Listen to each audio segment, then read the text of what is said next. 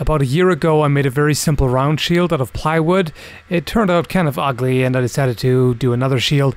And so this one was available for destruction. And yeah, destruction is always fun, isn't it? So I decided to test a variety of weapons on it. First a basket hilt broadsword. As you can see, it didn't cut very deeply into the shield on the first attempt. The plywood seems to be a little tougher than a planked shield. And it made it very difficult to get the blade out, at least when trying to wiggle it back and forth. The second cut was a lot deeper, so that did quite a bit more damage. And again, pretty tricky to actually get it out. Hear all the splintering noise.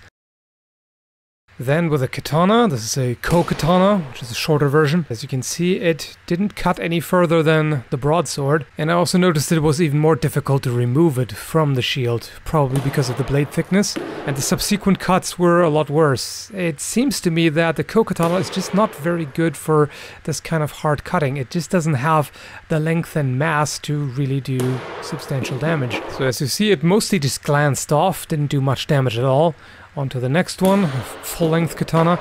First cut didn't do much either, and apparently I partially struck a nail on that one, which did some edge damage, as you can see right here. So yeah, I wasn't quite happy with that. There you can see where it made contact with a nail. And yeah, again, not a very deep cut. This one was a little better, but yeah. It didn't penetrate all that far.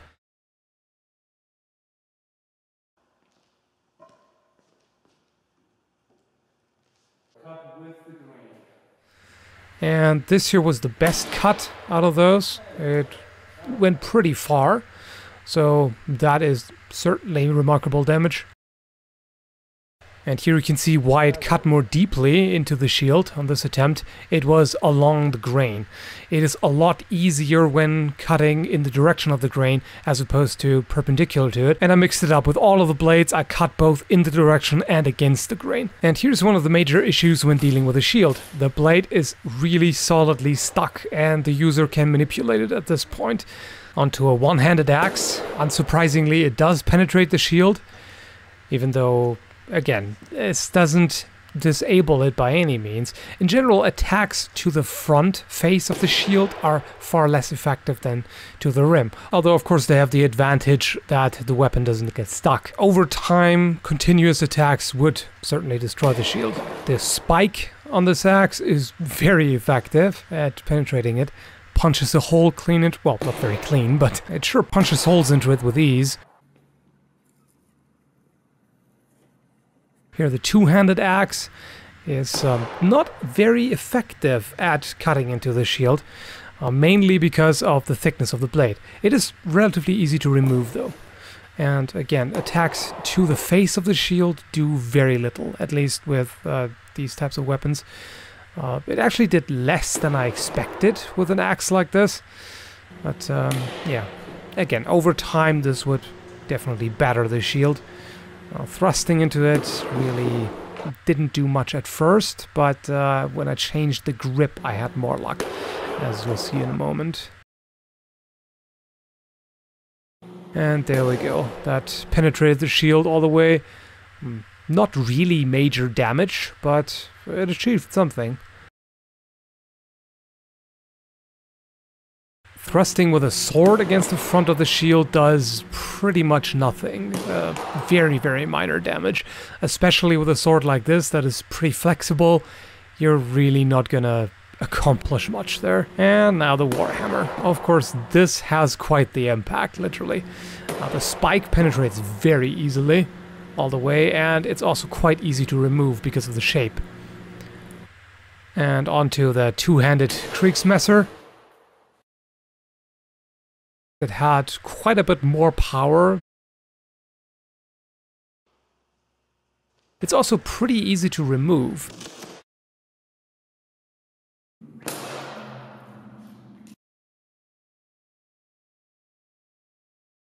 Yeah, you can see it kind of cuts out wedges out of the shield. This blade really had no problem biting into the shield. This, I think, is the deepest cut. It went quite far. Definitely did a lot of damage to the shield, as you can tell. But even with such an excellent cutting blade, it's still quite a lot of work to do significant damage to the shield. It does hold up quite well. And I learned that pulling the blade straight out is the easiest way to get it out. Onto the Warhammer. Of course, it has quite a bit of impact, literally. And this is a pretty good way to destroy a shield. Of course, during that time, the Viking Age, they wouldn't have had Warhammers, but yeah, still interesting. And you can also see that the spike doesn't get stuck at all. It's because it's basically a triangular cross-section. You can see here a lot of damage. Notice that at this point, the handle has separated on one side from the shield, and from this point on, it went downhill rapidly for the shield. Kara found this pretty amusing, as you can tell. From here on out, it became a lot easier to damage the shield. I was quite surprised to see exactly how much strength the center grip really gives it. That made quite a huge difference. So basically, as soon as one of the sides separate, or if the center grip breaks, from then on the shield loses a lot of its stability. And you can see the axe just chews it up really quickly. So this is just shield massacre at that point.